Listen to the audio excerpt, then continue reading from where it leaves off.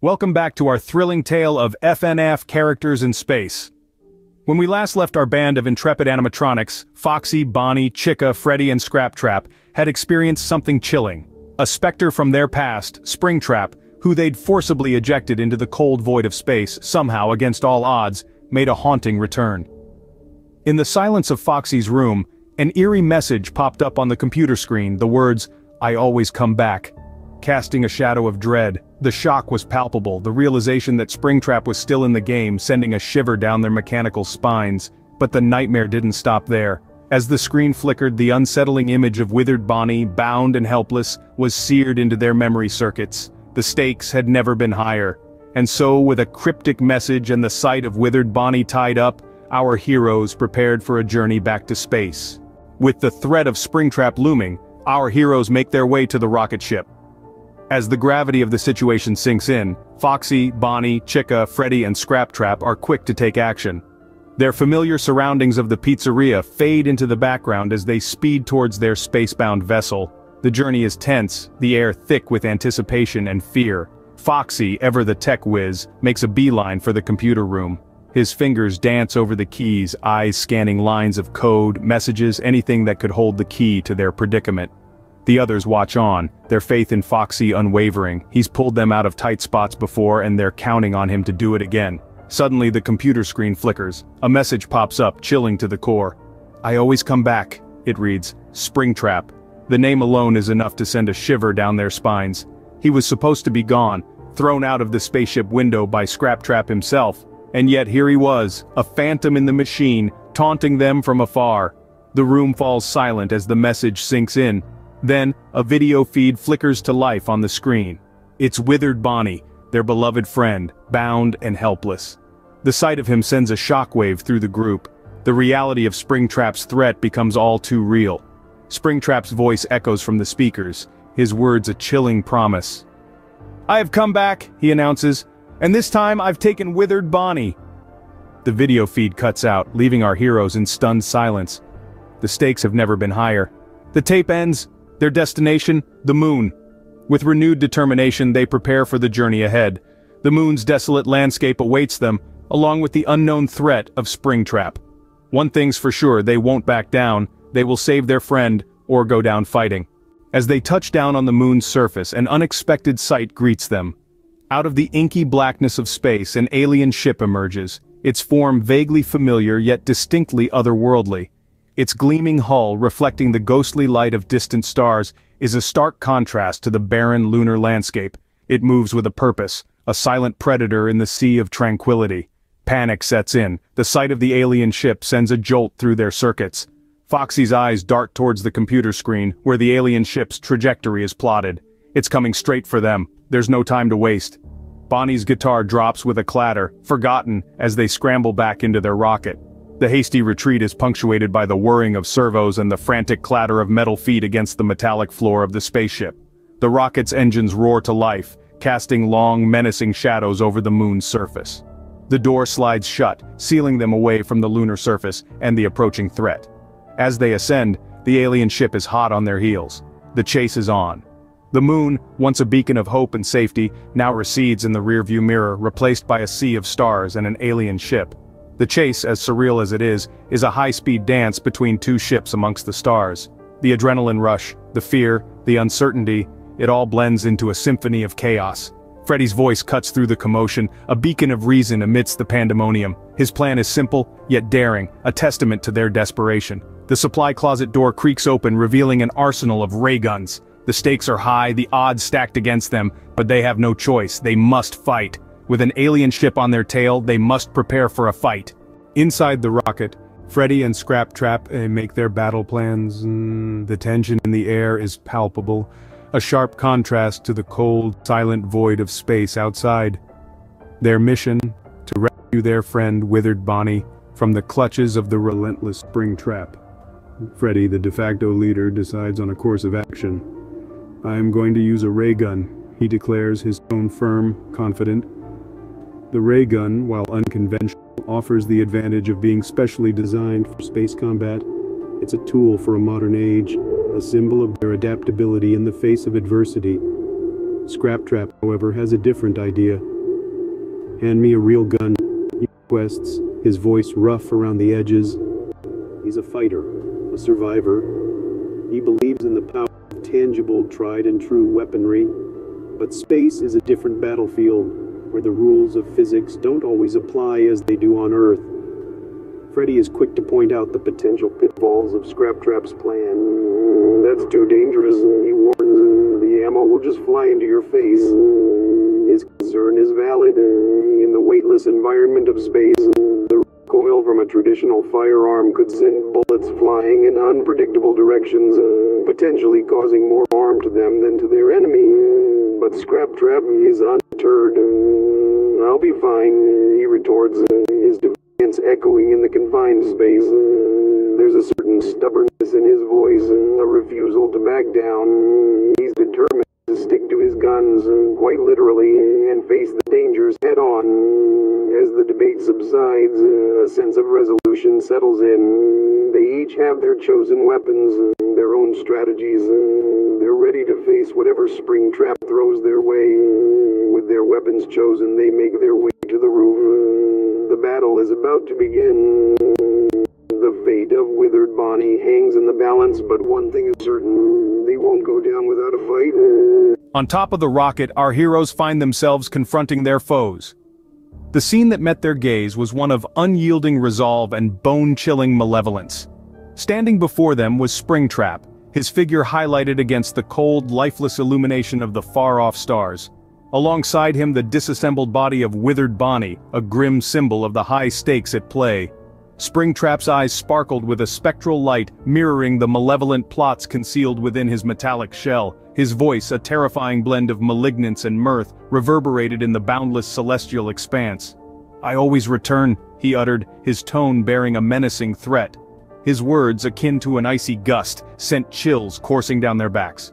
Abruptly, a new instrument of horror emerged in his grasp. It was a rocket launcher, its lethal capability aimed squarely at our heroes.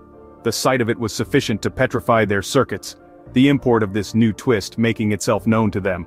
The circumstances had escalated from grim to grimmer in mere moments, as the frigid, brutal reality of their predicament started to permeate their consciousness. Springtrap laughed. It was a sound absent of any warmth or humor, a sound that resonated ominously in the quiet vacuum of space. "Best of luck," he scoffed, his voice saturated with scorn. "It won't conclude favorably for you boys." The tension in the air was tangible. The heroes, although terrified, held their ground, their determination solidifying. They would not be scared. They would not retreat. They would resist. Springtrap's statements linger in the air, a frosty omen of impending peril. The face-off had commenced. Against the backdrop of the limitless universe, a savage contest of survival was set to unfold. The stakes were enormous. The odds were not in their favor, but they were prepared. After all, they were not ordinary animatronics. They were the champions of Freddy Fazbear's Pizzeria, and they were not going to be defeated without a struggle. Having accepted the challenge, the heroes leap into action. With the rocket's roof as their battleground, Freddy and Scraptrap take a daring leap onto nearby asteroids, Springtrap hot on their heels. The clash is nothing short of cinematic, a cosmic ballet of metal and determination. The heroes, displaying their agility and quick thinking, attempt to destroy the ground beneath Springtrap.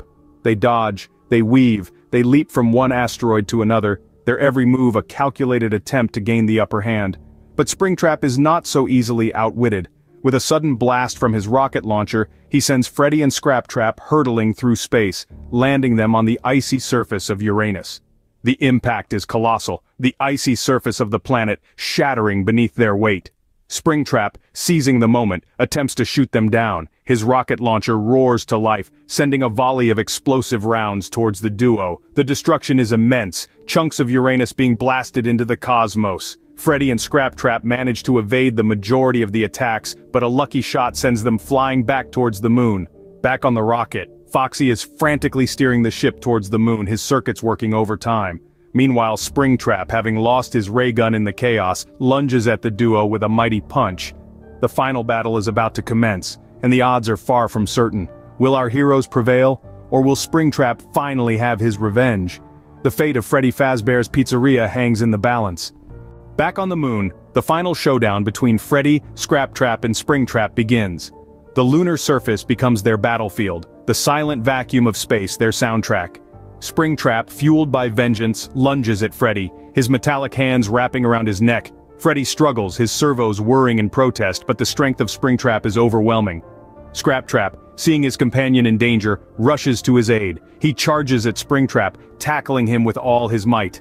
The two tumble across the moon's surface, their struggle kicking up clouds of lunar dust. The fight is brutal, the stakes are high, and every second counts.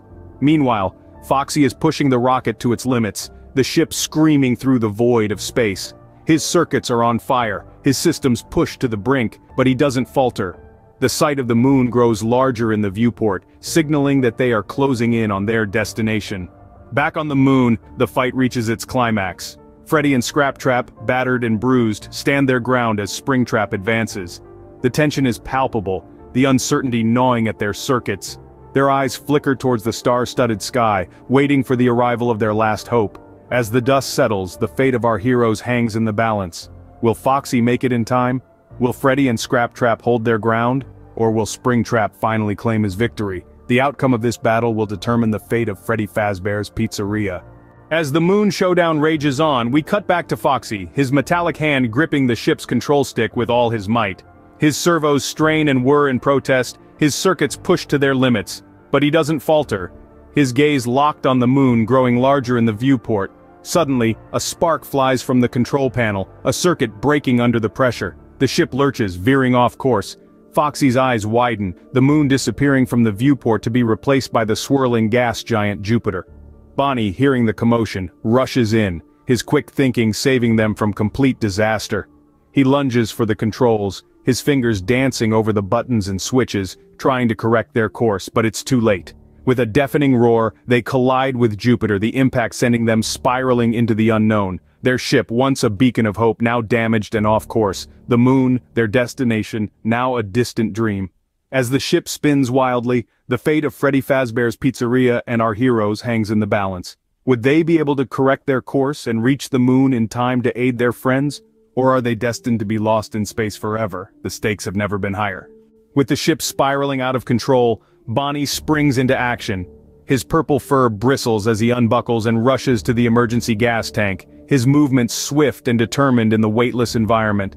His fingers, adept from years of playing guitar, twist the valve open, filling up the tank with the precious fuel they need to correct their course. The ship's interior lights flicker and dim, casting eerie shadows around the ship.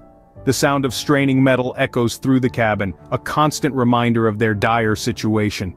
Suddenly, the door to the engine room slides open, revealing Chica. Her yellow feathers are ruffled and she's carrying a toolbox in her beak. She gives Bonnie a nod, her eyes reflecting the same determination he feels. Chica is ready to repair the damage, to get them back on track. Bonnie glances at the viewport, where Jupiter's swirling storms fill the view. He turns back to his task, his grip on the gas tank tightening. They have a long way to go, but with Bonnie and Chica working together, there's a glimmer of hope for our heroes. The question remains, will they be able to repair the ship and reorient their course in time to aid their friends in the moon showdown? Only time will tell. As the battle between Freddy, Scraptrap and Springtrap rages on the asteroid, an unexpected sound fills the air. The engine of Bonnie and Chica's spaceship roars to life, its guttural growl echoing through the vast emptiness of space. The ship surges forward, driven by the desperate efforts of the two brave crew members. The raw power of their acceleration is so intense that it rips a hole in the fabric of space-time, creating a swirling vortex of darkness and unending gravity. A black hole. The black hole grows larger and larger, its gravitational pull so intense that it starts to suck in everything around it. The asteroids dance and twirl in a deadly ballet, drawn towards the abyss. And then it happens. Our heroes, Freddy, Scraptrap, Bonnie and Chica, along with their adversary Springtrap, are caught in the pull of the black hole. Their efforts to escape prove futile against the black hole's relentless pull. One by one, they are sucked into the unknown, their cries of surprise and fear swallowed by the black hole. As the last of them disappears into the vortex, the black hole shrinks and vanishes, leaving no trace of the turmoil it has caused. The only evidence of their existence is the empty space where they once were, and the question that hangs in the air, what will become of them? Reeling from the cataclysmic event, our heroes find themselves in an unknown realm, their surroundings a whirl of darkness and strange celestial bodies. As they struggle to recover from the wreckage, a familiar voice echoes through the void. The voice is warm, comforting, a stark contrast to the cold, silent abyss they find themselves in. Slowly, the source of the voice comes into view, a group of unexpected allies, none other than Mickey Mouse, Daisy, Donald Duck, Goofy, and Minnie. With them is a mysterious creature, its identity concealed by a cloak of shadows. Springtrap, with his menacing red eyes, recovers first. He kicks Bonnie in the face, asserting his dominance. Foxy, with only one circuit working, struggles to his feet only to see the new arrivals. The sight of the Disney characters in such a grim situation would have been comical under different circumstances, but the gravity of their situation is all too real. Springtrap, upon seeing the new arrivals, attacks Mickey's crew, escalating the conflict. But much to everyone's surprise, the Disney characters put up a formidable fight, their cheerful exteriors belying their battle prowess. The mysterious creature too reveals its strength, its cloak of shadows transforming into tendrils of darkness that ensnare Springtrap. With new allies and a renewed threat, the fate of our heroes hangs in the balance. Will they be able to escape this strange realm and defeat Springtrap once and for all? The next chapter of their journey is about to unfold. As our heroes stand their ground, preparing for another showdown with Springtrap, the universe throws another curveball their way. Suddenly, a giant black hole appears, its pull stronger than anything they had ever experienced. The spaceship is sucked in, its hull creaking under the immense gravitational force. The Disney crew, their expressions filled with horror, are left behind, unable to assist their newfound friends. Inside the spaceship, our heroes brace themselves as the world around them swirls into a vortex of darkness. They can see Springtrap, his menacing red eyes glowing in the black void, closing in on them. The tension is palpable, the fear real, but amidst the chaos, there is a sense of determination, of resilience that shines through. Just when all hope seems lost, with a sudden jolt, they find themselves back in familiar space. Springtrap, unable to control his trajectory, collides with Saturn and is flung into the abyss, his menacing figure disappearing into the vast expanse. Our heroes, though shaken, are safe. For now, the fight isn't over, but for now, they can breathe a sigh of relief, ready to face whatever challenges the universe throws their way next.